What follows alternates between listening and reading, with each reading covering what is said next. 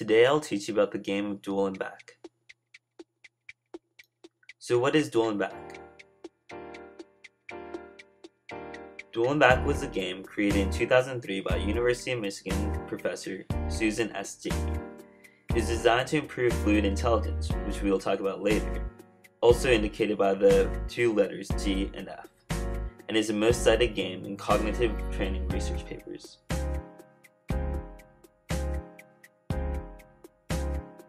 So key terms to know. 1. Working memory. Working memory is the ability to solve novel problems. 2. Fluid intelligence.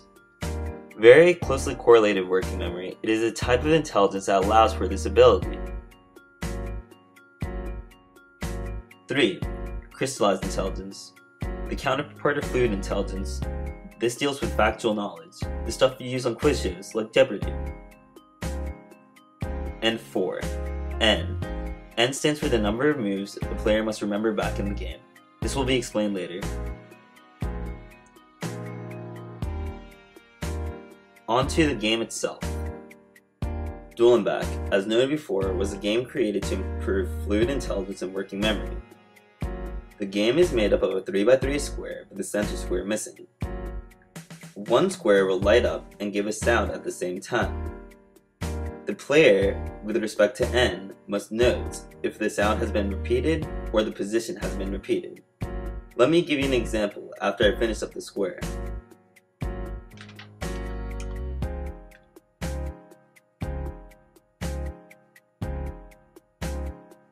So let's start off with something easy. We will set N equal to 1. This means the player must remember the sound and position of one move back. So the first sound and position is A in the lower left corner. The second is A but in a different square. Now this can either be a visual signal, which it is not because they're in two different squares, or it can be an audio signal, which it is because the two letters are repeated. Now let's look at another situation.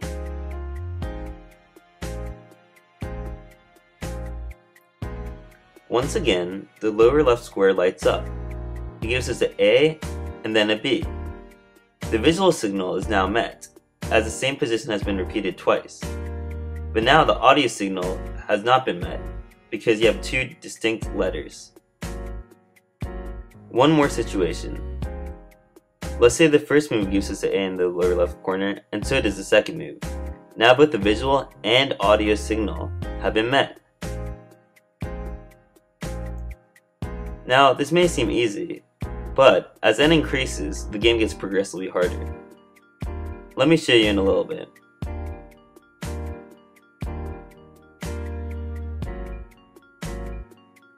So let's take the example when N is equal to 2. So first we have an audio signal of A in that position, then a B, and then an A. This is an audio signal, as 2 moves ago we had already heard an A.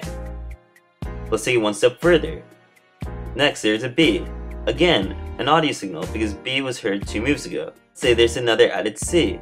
Now one must look 2 moves back and see that the A and the C were in the same position. Despite appearing to be quite simple, the game Duel and Back is in fact very complex.